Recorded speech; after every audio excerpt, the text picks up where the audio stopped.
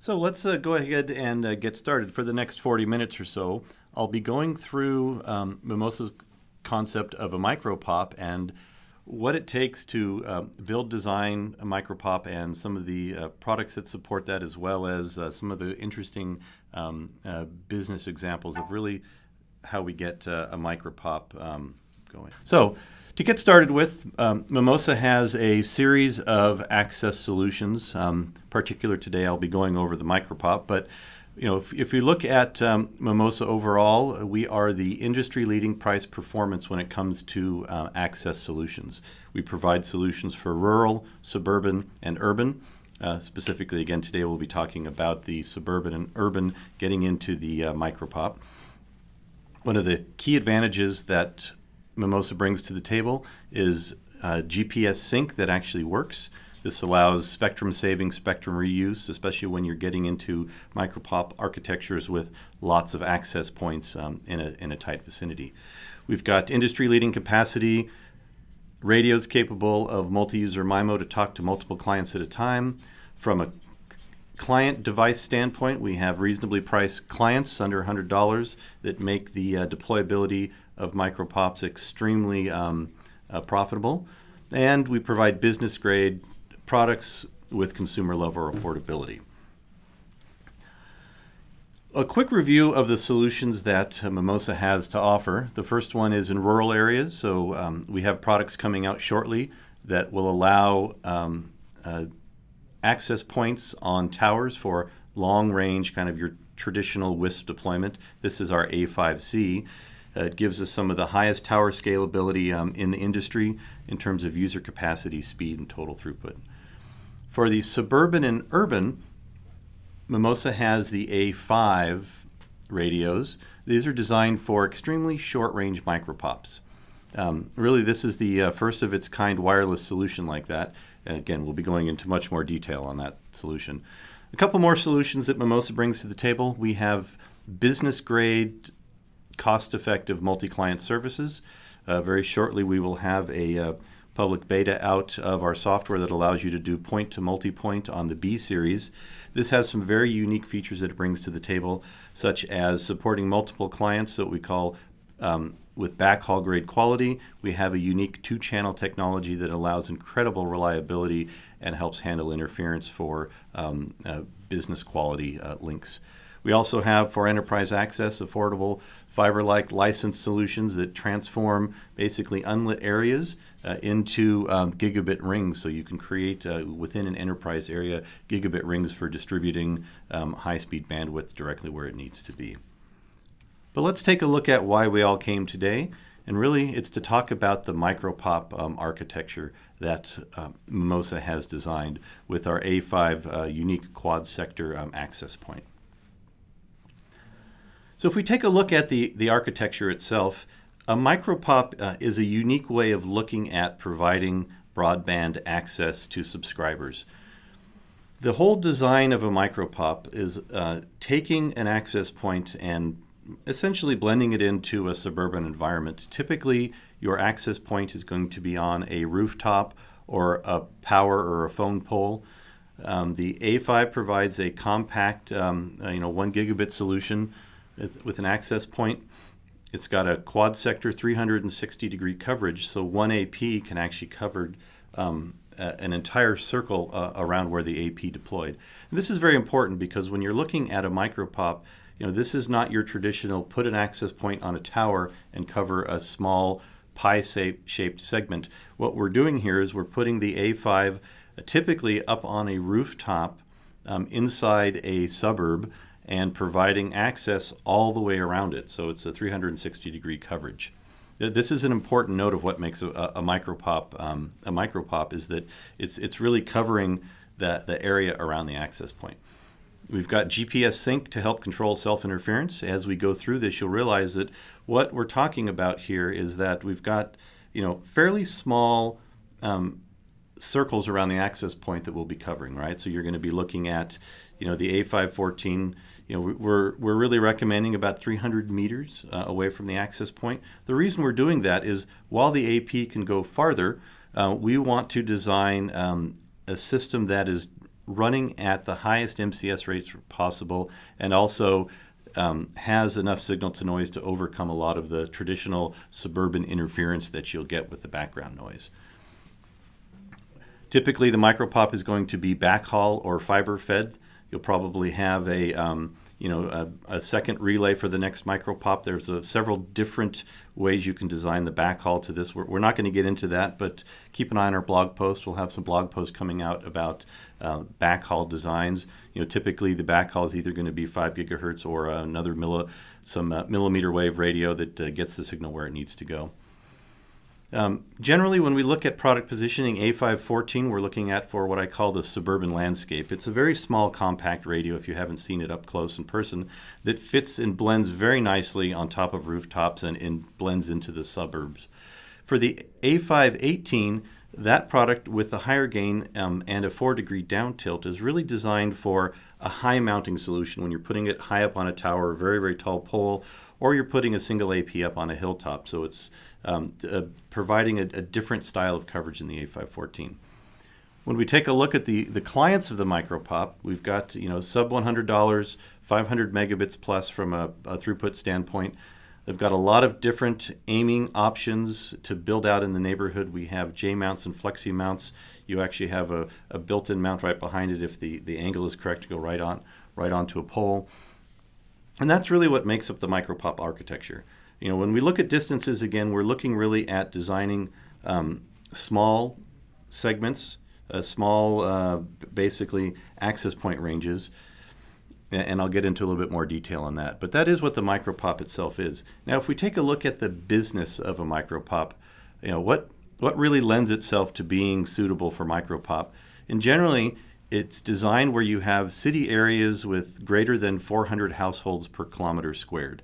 It's kind of an obtuse number for some folks, but if you think about a suburb where you've got housing developments, housing tracts, streets, and houses next to each other, that really is what the 400 household per kilometer squared looks like. We're also, if you look at demographics, where it becomes interesting is areas where copper speeds remain on ADSL for cost reasons.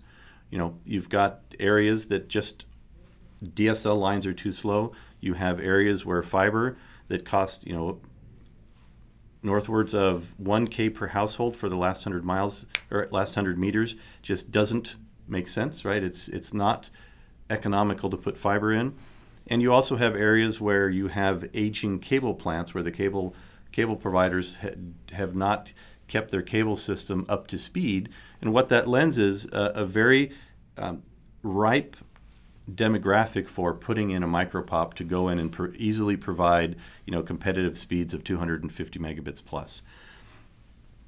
You also have, in general, this leads to the fact that you've got capacities that are just way too high for your tower-based LTE type of solutions, where you just there are too many subscribers in an area for a traditional tower-based solution to work. Now, if you look at the ROI from a Mimosa standpoint, this is very important because I think some of the initial comments we've heard is that, hey, this is quite expensive. How does it actually make sense? But if you take a look at the overall capex required to build a MicroPoP, you have either a 5 gigahertz or a millimeter wave backhaul radio. You're going to have an access point, an A5.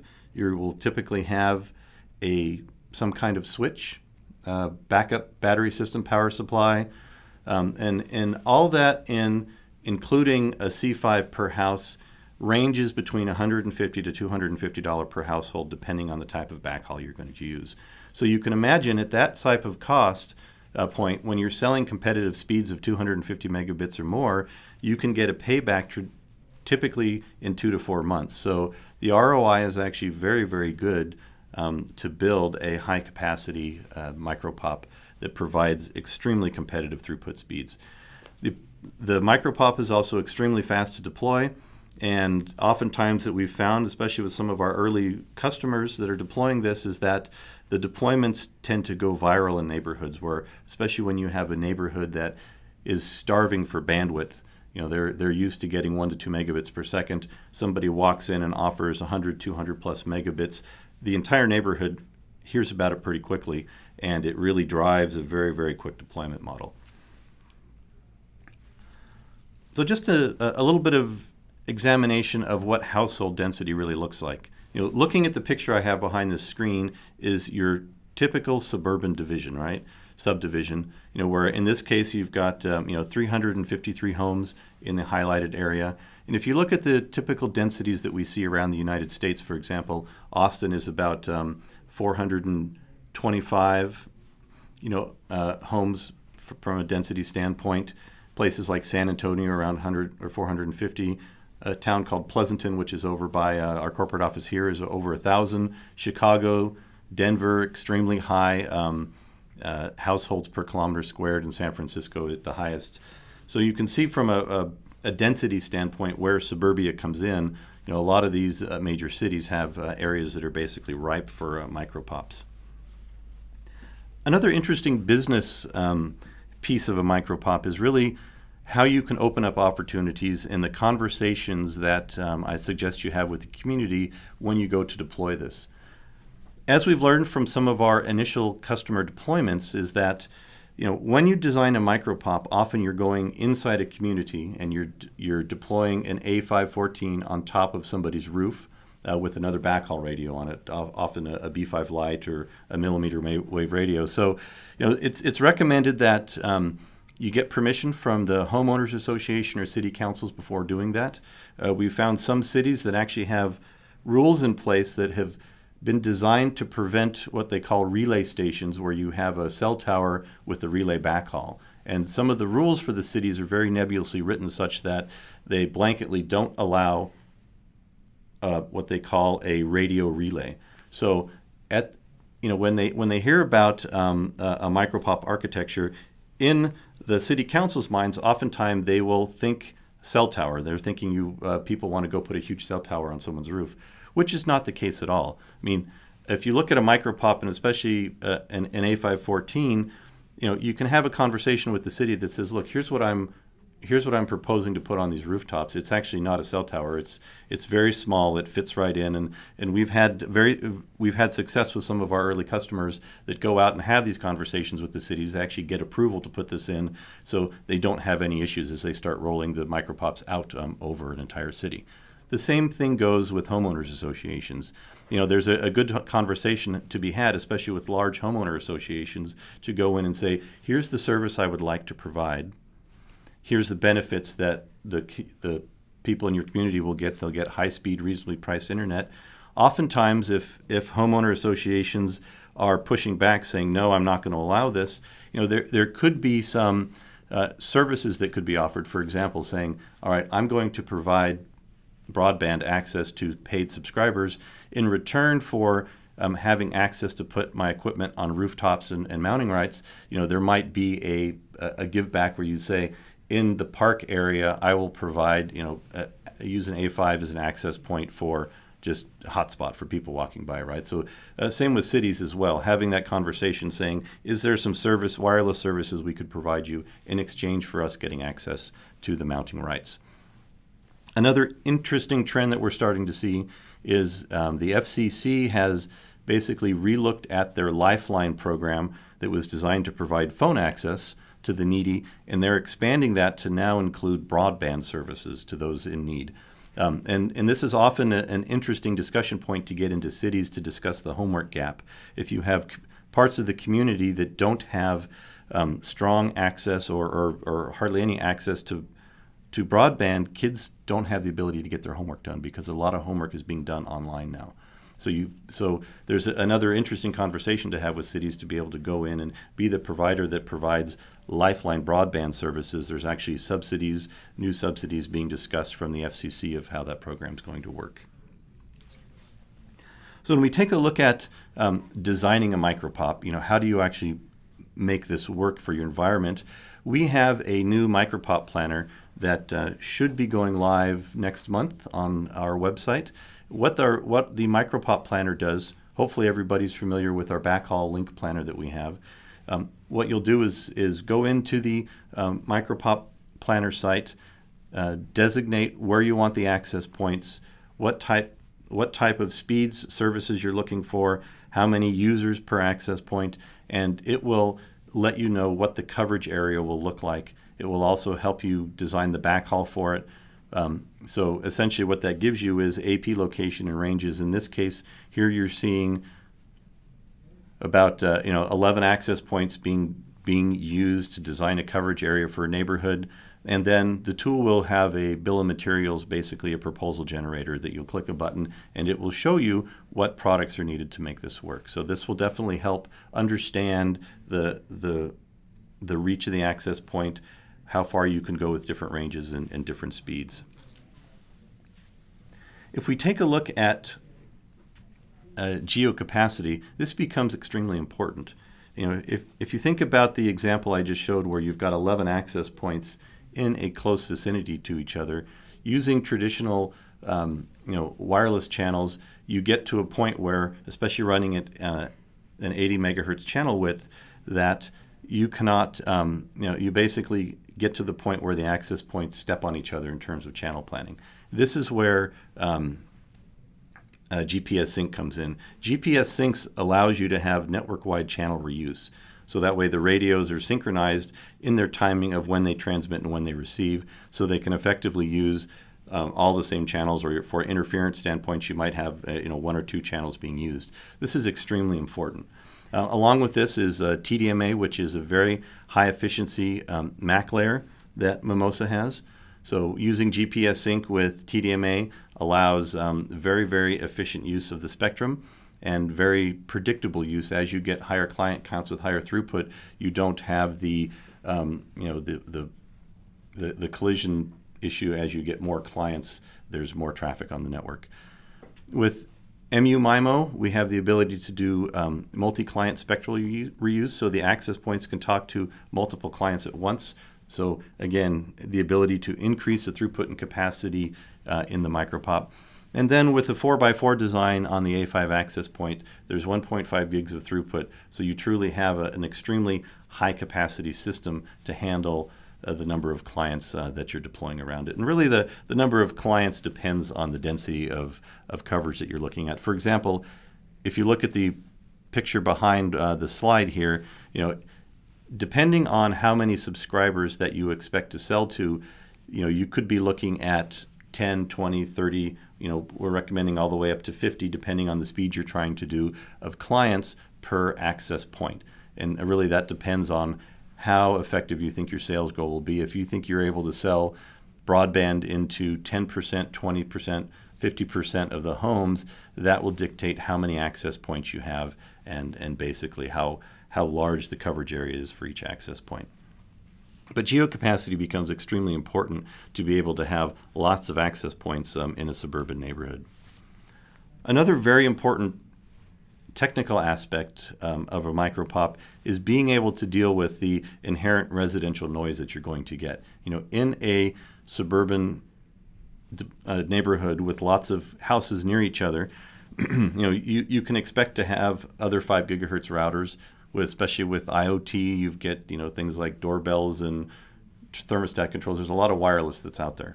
So in order to have an effective 5 gigahertz solution, Mimosa has some unique technology that allows us to deal with this. The first is that what we're doing is we recommend when people deploy MicroPoPs is that we deploy short-range designs, right? So you're always trying to design the A5 and C5 so they have the maximum link budget as possible, and we're trying to keep the MCS rates at as close to MCS 9, which is the highest MC8 as possible. The reason this is important is that Mimosa has a technology called Advanced Auto Gain Controller, AGC. Essentially, this is like a wireless squelch. What it allows us to do is ignore signals that are below the level, a certain level that we actually don't need when we're doing communications between the A5 and C5. So essentially, I like to think of this as wireless squelch. It allows us to squelch out the noise and then use that available bandwidth, assuming we have enough signal-to-noise ratio that we can effectively communicate over the top of the interference. And this is why we've got, for example, with an A514, looking at about 300 meters out is the radius that we're recommending, because at that radius we can effectively burn through a lot of the noise that's out there. The other benefit is that we've got high immunity to some of the lower powered nearby indoor Wi-Fi and kind of what I would call self-planned interference. You know, the inherent nature of AGC allows us to avoid these sources of interference. It also allows us to avoid our own interference. One of the unique ways that this happens is with Mimosa's quad sector access point. If you take a look inside the tube of the A5, 14, and 18, what you'll see is a series of helices. And these essentially are the heart of our quad directional smart sector. What we do inside of the access point is that each panel, you can see here there's 4 panels, is essentially a sector or a stream. So our 4x4 has been designed so that there is a panel or stream in each direction. When the access point is transmitting, it only transmits in the necessary direction, so we're not spewing energy like a traditional Omni everywhere. We're only sending the direction that it needs to go. And then likewise, when we're receiving, we really isolate the received noise to the listening direction because we know the direction that the C5s are talking to us. So it makes a very effective 360-degree coverage without the negative impact that a traditional Omni would have of basically interference on all sides and interfering on all sides when you're talking. So this quad sector really is what makes the MicroPoP technology work. You know, looking at the products, we've got the first and kind of starting point is the access point. This is our A5 quad sector AP. It's 1.5 gigabits per second. We basically have 2 flavors. We have an A514, which is the one on the right. It's a very small access point. It's 314 millimeters, so about a foot. And it's designed for our short-range solutions. And typically what we're finding is that the A514 is probably the most appropriate access point for your traditional suburban deployment because it really blends inside. It blends in with the rooftop if you're putting them on the top of people's houses. You know, we're from a range standpoint. You know, the range is always a tough discussion point because you have the maximum range you could actually go and get something like MCS0. But what I would rather have the conversation, what is the realistic range that you want to deploy to have a high quality, high throughput, and interference resistant to background noise, which typically leads you to deploying this more at the 300 meter standpoint. In terms of frequency, we support 4.9 all the way up to 6.2 gigahertz. In the current deployment models that we have what's called Wi-Fi interoperability mode. Right now that supports the standard Wi-Fi channels.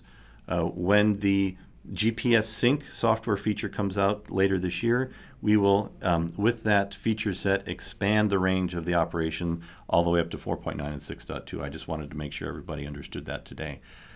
These radios are IP67 rated, so they're they do not allow water ingress inside of the radio, so they're safe to deploy out in the open environments. They all support GPS sync, and they have 4x4 802.11 AC. The other product, which is on the left-hand side, is our A518. This is about a little over 2 feet tall. It has a 4-degree down tilt. This product really is designed for a higher a high tower mounting option or a hilltop where you're looking at using the 4-degree down tilt and the higher gain to get a larger coverage area than the A514. One thing to note that when you're looking at how to deploy this is that with the down tilt on the A514, it's designed to be deployed significantly higher than how the C5s are deployed. So keep an eye on our website. We'll be coming up with some blog posts and technical papers that help you understand which product is the best one to pick. The other interesting point that I'd like to point out with our A5 is that in addition to the 5 gigahertz client radio, it also has a built-in 2.4 gigahertz local Wi-Fi radio, just like our B series does. This is designed for easy configuration and management. So if the product is mounted up on a tower, you don't have access to it, you can access the 2.4 radio for management. You can actually get into the radio, configure the radio, get onto the internet. So it's been designed for easy management and ease of deployment. Now, taking a look at the subscriber client overview, Here's a picture really of all the components that make up the client side. One thing to note is that the way Mimosa sells its client radio is we basically sell it a la carte. So this is done to be extremely flexible depending on what the deployment needs are. So when a C5 is purchased, the C5 comes with the radio, a little mounting clip, and basically a boot to provide a water tightness on Ethernet port. And then for mounting options, power, and ESD protections, those are all sold separately because we feel that there's different options for everybody, and we basically make it selectable for what you'd like. So from a mounting standpoint, Mimosa has two mounting options. We have the J mount, which is your traditional mount arm that gets the C5 up and off the roof. We also have a new mount that we've called the Flexi mount that is very, very compact, small, and extremely flexible. Hence we call it the Flexi mount. It allows you to mount it on a wall, it allows it on a pole, it allows you to mount it actually vertical, horizontal. There's a lot of flexible ways. It's very low cost and designed to be an extremely useful mount. From an ESD standpoint, Mimosa recommends that every installation has our gigabit NID.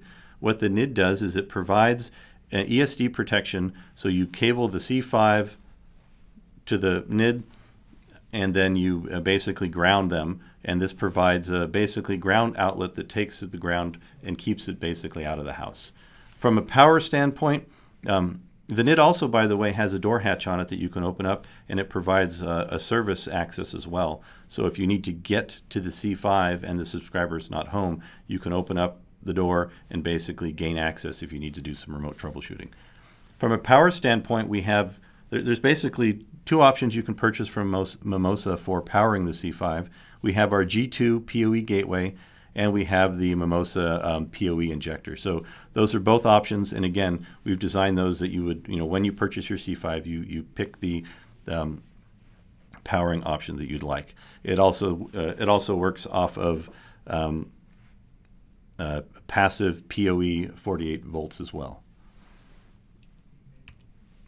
Taking a look at the C5, this is the client radio designed for short mid-range clients up to 3 kilometers. You could probably push it farther, but once you get to that end, you're at MCS0, low throughput. Mimosa really recommends that we keep the deployments close together for extremely high SNR that gives us the ability to fight off the background residential interference.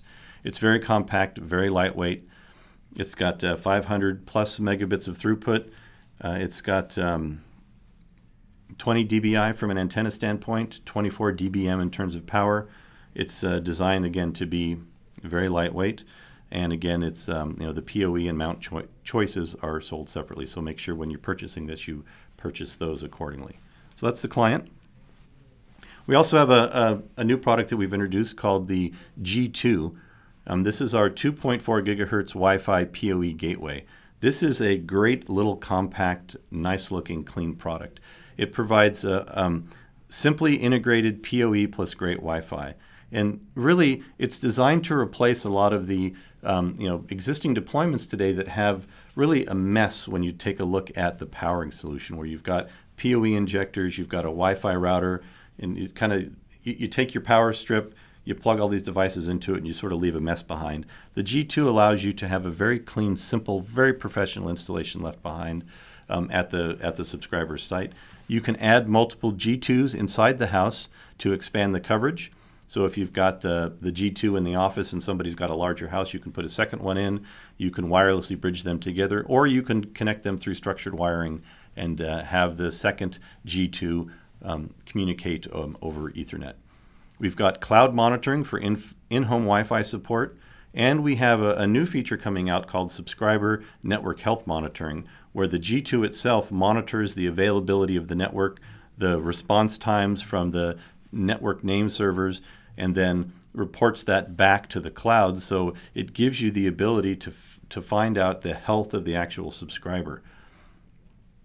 And as well as the general health monitoring, we also have the ability to, from the cloud, see what's happening inside the house. So it eliminates a lot of the truck rolls when people call and complain that there's a problem in the house.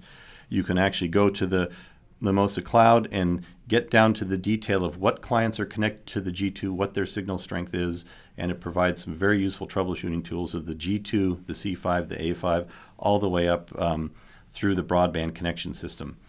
And it really makes a total integrated experience for this. So definitely, I highly recommend people take a look at the G2. We're also seeing some customers look at the G2. If you don't want to use 2.4, maybe you might have another service in the house doing wireless, or you're just providing an Ethernet drop to the customer. The G2 is a great, basically, termination point for in the home. And you add to that the network health monitoring, and it gives very, very good visibility into what's happening in the subscriber. We've spent a lot of effort at Mimosa to design a great Wi-Fi device. People often listen and say, 2.4 gigahertz, we're not going to use that. But we've actually gone through and taken a look at the very detailed level of how the radio operates, and we've put some features in that allow the G2 to really shine when it comes to throughput and performance. The G2 automatically picks the cleanest channel on startup. It will also change channels when it detects interference that slows down the performance. And it has some interesting technology that we borrowed from our other radios to reduce the impact of noisy Wi-Fi neighbors with some very intelligent clear channel assessments. So the G2 can actually handle transmitting to its nearby clients even if there is other noise out there, which often isn't present on some of the low-cost, cheap in-home 2.4. So definitely take a look at the G2. It's an important part of the solution, and it makes for a great in-home Wi-Fi device. Now let's take a look at a very interesting use case of one of our first deployments that was extremely successful. It's a WISP called XL Broadband, and what they've done is they've gone into the suburbs south of Chicago, and they are delivering business and residential broadband using Mimosa products. They're using the Mimosa A5 series and the C5. They've got overall more than 750 customers. And then they're offering services in these areas that basically compete and are extremely faster than the existing incumbent DSL and cable providers. So this is a great showcase of how well the Mimosa products provide, but also the need that's out there in the suburbs of if you look at the Facebook post from the subscribers that were there, they were really complaining about how bad their internet was.